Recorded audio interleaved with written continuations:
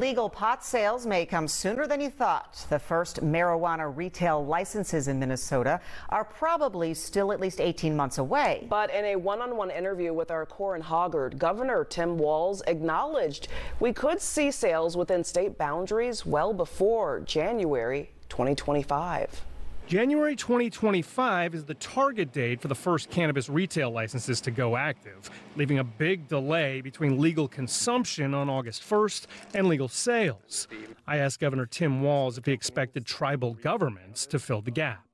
They possibly, yes, and I have toured the facility up in White Earth. It is a world-class operation. They have thought deeply about this. The governor said Minnesota learned a lot from the 22 other states to legalize recreational marijuana for people over the age of 21. And the new Office of Cannabis Management is already up and running. But on the hour as I signed the legislation, the website went live. And so all the background is there. So it is going to just naturally take some time to put it in. But while states like California and Colorado went 14 months between legalization and the first retail sales, Minnesota is expecting to take 18 months.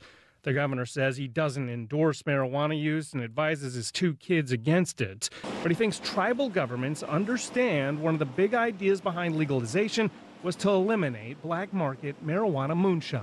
The issue here is we get some regulation over it.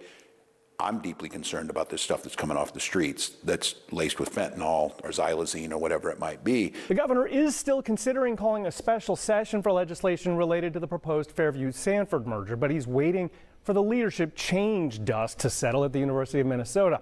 He's been briefed on New York Times reporting about Alina cutting off clinic care to patients with debts. He says Minnesota's healthcare system is better than most, but this is concerning, and his team will, quote, dive into that a little bit more.